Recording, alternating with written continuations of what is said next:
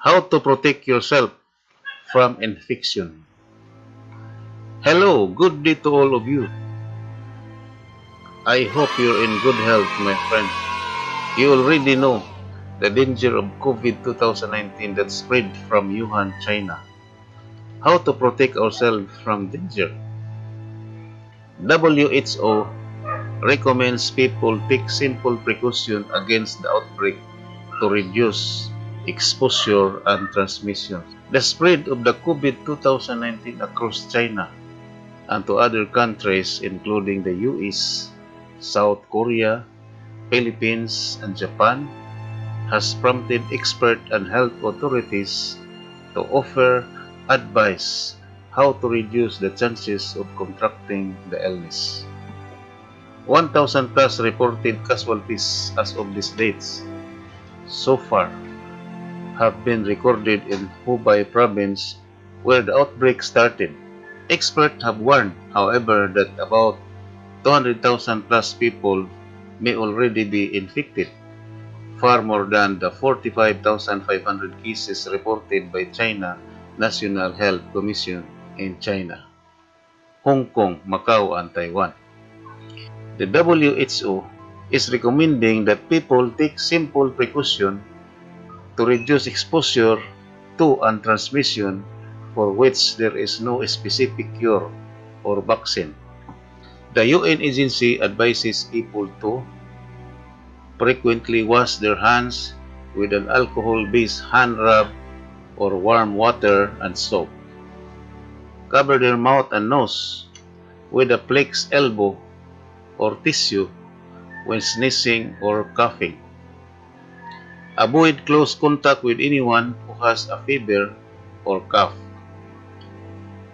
Seek early medical help if they have a fever, cough, and difficulty breathing, and share their travel history with healthcare providers. Avoid direct unprotected contact with the live animals and surfaces in contact with animals when visiting live market in affected areas. Avoid eating raw or undercooked animals, products, undercooked animal products, and exercise care when handling raw meat, milk, or animals' organ to avoid cross-contamination with uncooked foods. Despite a surge in sales of face masks in the aftermath of the outbreak, experts are divided over whether they can prevent transmission and infection of the airborne diseases. There is some evidence to suggest that masks can help prevent hand-to-mouth transmission given the large number of times people touch their faces, 23 times an hour, according to one study. Dr. David Carrington of St. George, University of London, told BBC News that routine surgical masks for the public are not an effective protection against viruses or bacteria carried in the air because they were too loose, had no air filter, and left the eyes exposed. Masks could, however, help lower the risk of contracting a disease through the splash from a sneeze or a cough and offer some protection against hand-to-mouth transmission, he said. The consensus appears to be that wearing a mask can limit but not eliminate the risk, provided they are used correctly.